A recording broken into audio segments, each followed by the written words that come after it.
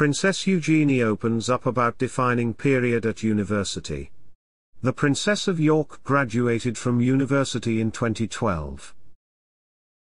Princess Eugenie opened up about a defining period she experienced at university on her podcast. The Princess of York, 33, and her co-host, Julia de Boinville, were joined by OneRepublic guitarist Zach Filkins on their podcast, Floodlight. Welcome to Royal Pancakes. Please don't forget to subscribe and click the notifications bell, so you don't miss any updates about the British royal family.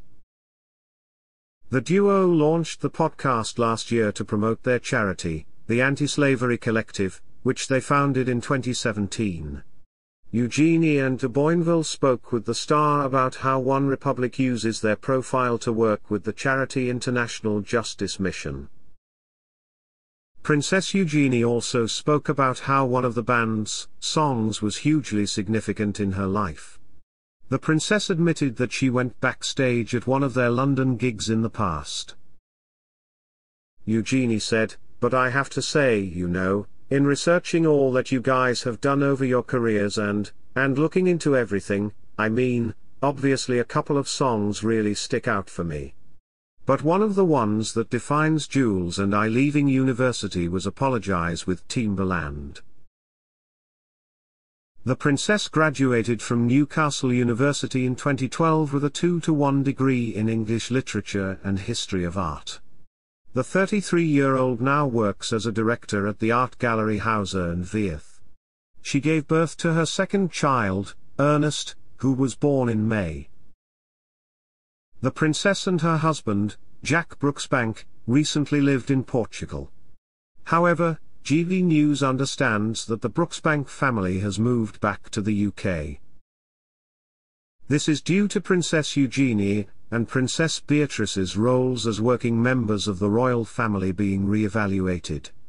Eugenie and Jack tied the knot 5 years ago at St. George's Cathedral in Windsor Castle. Both Beatrice and Eugenie have grown up in the public eye, even making fashion mistakes at Princess Kate and Prince William's wedding in 2011.